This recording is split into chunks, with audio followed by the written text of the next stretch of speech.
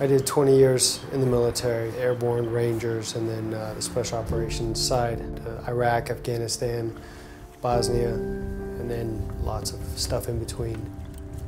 Throughout that time, I went through about 7 traumatic brain injuries. After Josh returned, noticed some memory issues mainly, and more frustration with the memory, also short-tempered. Getting angry at nothing. I found that the prescription meds weren't helping, they were just adding to the problem. I think especially wives look for their husbands to be compassionate and caring. It takes that away.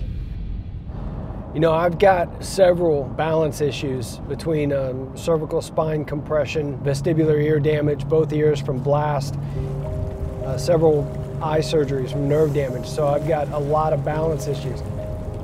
It was an epiphany moment.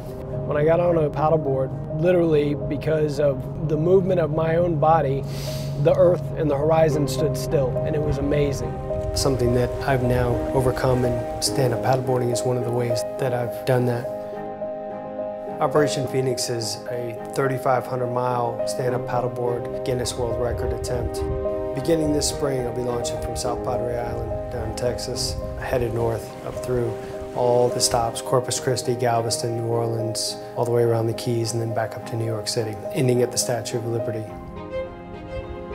My goal is to raise resources so that others can get the same sort of treatment modalities that have helped me, and also raising awareness that we need to do more for state-of-the-art equipment, and that there's other functional medicine type other than the prescription meds. Without BOTE, we wouldn't be doing this. They designed the expedition board that I'll be utilizing to do the 3,500 miles that has the stability, the speed, and it's been through their support that we've been able to do this. We made 12 replicas, which we'll be raffling off at each one of the stops along the expedition. Operation Phoenix, to me, represents what every veteran coming back from combat has to deal with.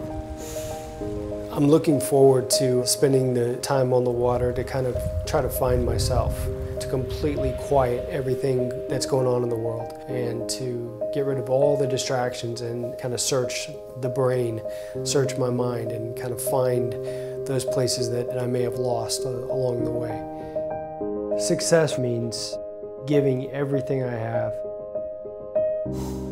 Just the effort without stopping, with never quitting, will raise awareness for traumatic brain injury and for other veterans.